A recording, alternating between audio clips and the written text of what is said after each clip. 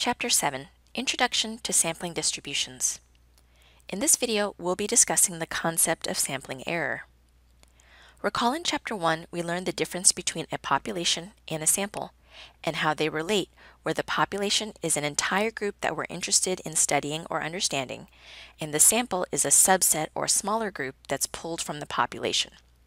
So the sampling error is the difference between a measure computed from a sample, known as a statistic, and the corresponding measure computed from the population, known as a parameter. So here we've got our formula for our sampling error, where we'll take our sample mean minus our population mean. Some things to note about the sampling error is that we will be using simple random samples. So recall, this is where we're selecting a sample from the population, and every sample has the same chance of being chosen.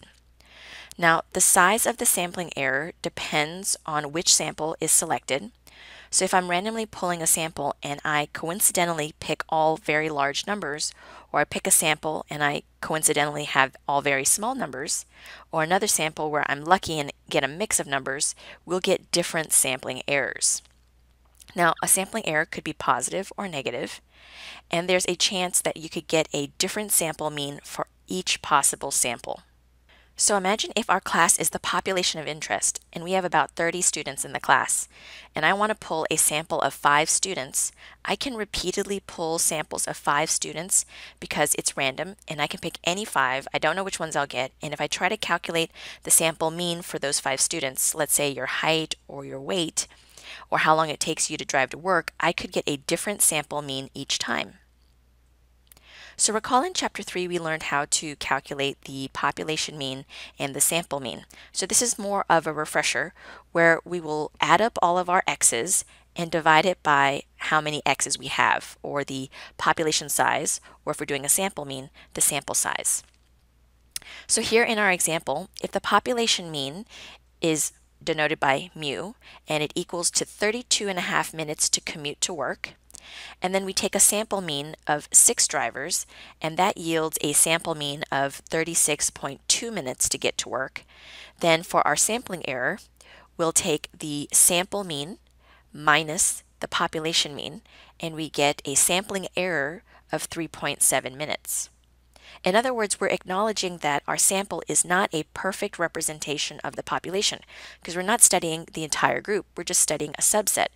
So we have to recognize that there's going to be a slight difference between the sample and the population data. So let's look at example 6. It's very similar to a homework problem. Make sure you have your worksheet in front of you so you can follow along. The following data are 16 values in a population. So we've got our numbers here. You're asked to compute the population mean. Then you're asked to compute the sample mean based on these data, and then to find the sampling error. And then in part C, you're asked to find the range of extreme sampling error for a particular sample size. So let's go through each step. In part A, to find our population mean, the first thing we'll do is add up all of our numbers and then divide by 16. So when I add up all my values, I get 288.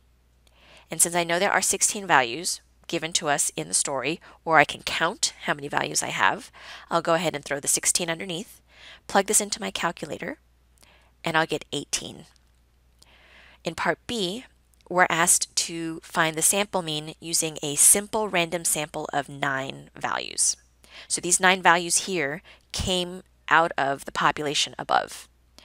So to compute our sample mean, we will add up these 9 numbers and divide it by how many I have, in this case 9. So when I add up all my values, I get 153. I'll throw my 9 underneath, and when I plug this into my calculator, I get a sample mean of 17. Now for the sampling error, it's very important that we remember the order. Sample mean always comes first, and then we subtract the population mean, because we're comparing the sample mean against the population mean. So I'll take my 17 minus 18, and therefore our sampling error for this particular sample is -1. Now imagine if I go back and I pick a different sample, and it's some combination of 9 numbers, and I run it again, I will likely get a different sample mean and in turn get a different sampling error. And I can repeat this over and over. So in part C, you're asked to determine the range of extreme sampling error for a sample size of 4. So our sample size is different now. We're focused on 4 numbers. And the idea or the concept behind the range of extreme sampling errors, that means the very largest numbers and the very smallest numbers.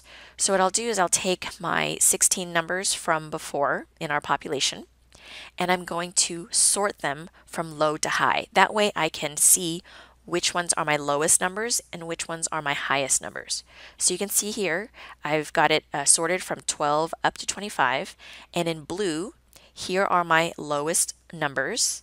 And so we'll go ahead and find the sample mean for these 4 lowest numbers, and we use 4 because we're told please use a sample size of 4. So when I add up my numbers, I get 54, and I'll divide by 4. So the lowest possible sample mean that I can get is 13.5. And then for my sampling error, what we'll do is we'll take our sample mean of 13.5 and subtract the population mean that we calculated in part A, the 18, to find the sampling error. In this case, it's going to be negative 4.5. So in other words, imagine if the luck of the draw, I pull a sample of 4, they happen to be the smallest numbers in our population. That's our lowest possible sample mean we just calculated.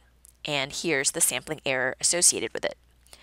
Now, we want to find the highest possible sample mean. So in our 4 biggest numbers here in blue, we'll go ahead and find the sample mean of these 4 numbers. So I'll add up these values and divide by 4. So I get 93 over 4. And when I plug that into my calculator, I get 23.25. And then to find my sampling error, I'll take my sample mean of 23.25 and subtract the 18, again from part A. And so that'll give us a sampling error of 5.25. And so the range of our extreme sampling error for a sample size of 4 is negative 4.5 to 5.25. So if you have any questions, just let me know.